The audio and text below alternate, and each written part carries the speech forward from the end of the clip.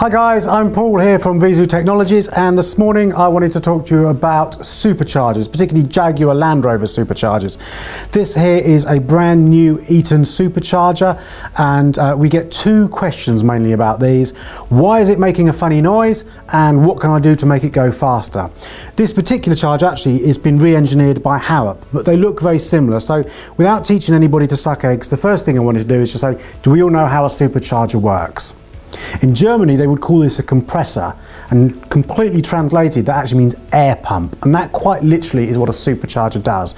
Similar in a turbo in some ways, the idea behind a supercharger is to get air into the engine in a way that is not normally aspirated, so forced air induction, and that is what a supercharger does. It pulls air in, it compresses it, and pushes more air into the engine that would naturally be there. And the way that it does that, it's a little bit confusing in some ways, but it folds the air inside the supercharger here, and you'll come and take a look. There are two blades that fold on top of each other, literally folding air and pushing air into your engine.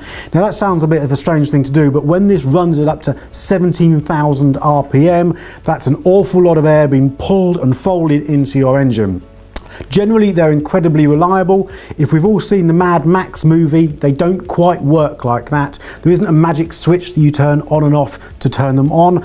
They're running permanently from this pulley here at the front down to a pulley on the front of the engine on the crankshaft. So all the time your engine is running, your supercharger is running. The more revs you do in your engine, the faster the supercharger is turning. So that's the basic principle. It's all about getting more air into your engine.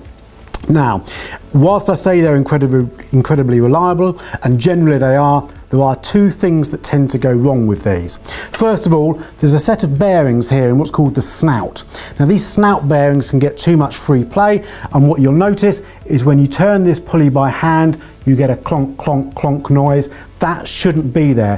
What you notice when it's fitted to a car, most obviously, is when you turn the engine off, you'll get a series of knocks once the engine is starting to stop. Again, that indicates there's free play here. Eventually, if untreated, that will break up and become a problem. So if you start to get a knocking from the front of your supercharger, I say again, most obviously when you turn the engine off, it's time to get this snout bearing changed. They're not expensive, they're quite easy to do. You do need to remove the supercharger, which will take you about 6 hours to do, but the bearing is inexpensive and very easy to change. Changing it early might mean a reduction of a repair bill that's going to get worse if you don't treat it. The other thing that goes wrong with these chargers are the front bearings that are mounted here.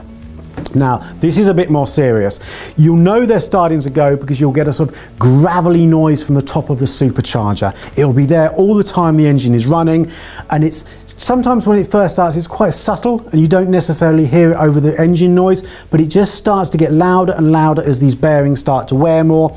Now it's important you don't ignore that.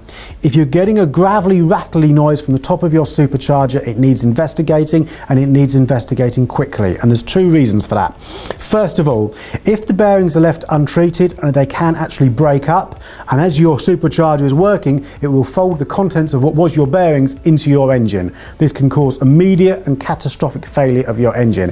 It's really, really unusual, mainly because I guess most people realise the noise is getting pretty bad and they stop driving the car and they get it treated. But do get it investigated if you get this noise. The other issue is, if these bearings become worn and start to make a noise, they can actually be replaced. Your supercharger can be reconditioned. It's a service that we offer. This charger, out of the box, about £2,400. You can get it reconditioned for just over £1,000. Your snout bearing will be changed, and your two front main bearings will be changed for that. However, if you leave it for too long, the blades inside the supercharger, once those bearings start to wear, can get too close. And as they fold on top of each other, they start to cause friction and they start to rub. Once those blades become worn, the supercharger goes in the bin. It's as simple as that. They can't be changed, and if you could change them, the cost of replacing them would be more than a new unit. So, two reasons. If you get a noisy front bearing, a gravelly, rattly noise from your supercharger, you want to get it investigated. One, it can cause failure of your engine completely if left untreated, but more importantly, you can recondition it. It can be an awful lot cheaper if you catch it early. So that's the two main things that go wrong with these chargers. Generally, other than that, they're pretty much indestructible. They do have oil in them. Officially, it's not part of the service to change them. On no service schedule does it say to change the oil. However, we always recommend if you're getting to a car that's done 80, 90,000 miles, certainly at 100,000 miles, or if you're taking the charger off to recondition it or anything else, it doesn't do any harm to change the oil while you're working on it. But in theory, they're a sealed unit for life. But as I say, we like to change the oil if we're working on them or removing them for any reason. Second question we get asked about superchargers: how do I make it go faster? And actually, it's surprisingly easy to get an awful lot more performance out of this supercharger. This Eaton supercharger is rated up to 18,000 RPM. That's a lot of RPM. If you can imagine, your engine might rev to 6,000, 7,000 RPM. This charger's working a lot harder. Out of the factory, interestingly enough though, the pulley on the actual supercharger, and I've got a crank pulley here, and this is the pulley that sits down on the engine, those two combined will spin this charger at 14,000 RPM. But hang on, didn't I just say this charger is rated to 17 or 18,000 RPM? So you're way under the actual performance what this supercharger can do. So one of the really quick wins for performance is we fit one of these to the crank. As you can see, it's considerably larger than the stock pulley. So what you're doing here really is you're changing the gear ratio. Much like a push bike, if you can imagine, if you've got a crank pulley at the front that you're pedaling with, and you put a larger pulley on the front that you're then pedaling with, your back wheel is going to go faster. And that's exactly what happens here. So one of the quickest, easiest ways to make more power out of a supercharged car, put a bigger pulley on the crank. Another option is this little pulley here, this little black one. We do one that's slightly smaller. It doesn't look dramatically smaller, it's actually 7% smaller, and it has exactly the same effect. So smaller pulley on the top makes the supercharger go faster, larger pulley on the bottom makes the supercharger go faster, and guess what the magic solution is? Bigger pulley on the bottom and a smaller one on the top combined. That will take this charger to 17,000 RPM, still safe within the tolerances of the manufacturer, maximum boost pressure. In fact, up to 22% additional boost pressure over running stock with the modified pulleys. I hope that makes sense. I've got a couple of sound clips I'm going to show you now of a supercharger, unfortunately, that's looking not quite so healthy, and these are the sort of noises that you want to be looking out for.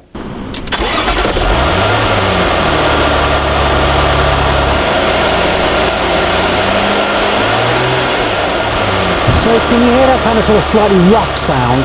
That shouldn't be there. That's what we're listening to, and that is your main supercharger bearings that have become noisy.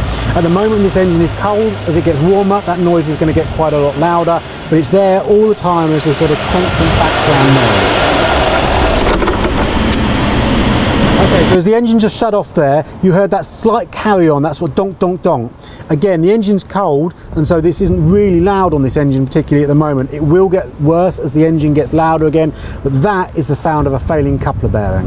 So I hope you found that interesting. My advice would always be, if your supercharger starts to make a noise, anything that's rattling or gravelly from the top of the engine, get some professional advice as soon as you can. Certainly don't leave it. It's not going to get fixed on its own, and an early repair might be a much cheaper repair. If you're looking for any advice, you can of course give us a call. And if you are looking for more power and performance from your vehicle and you're looking to change the supercharger pulleys, of course we have both pulleys in stock and available, and I would always recommend, particularly if you're getting the lower pulley change, you do need to run it with a remap. What you're doing, of course, is you're adding more and more air into your engine, more than potentially the ECU can adapt to on its own. If you put a larger pulley on there, the airflow becomes so great, in fact, and the potential for more performance comes so great, you do need to add more fuel, and you do that with a remap, which of course is something that we can provide for you too. I hope you've enjoyed the video. If you've got any questions, get in touch. Do sign up to our channel because we've got much more coming, and we're looking forward to seeing you again soon.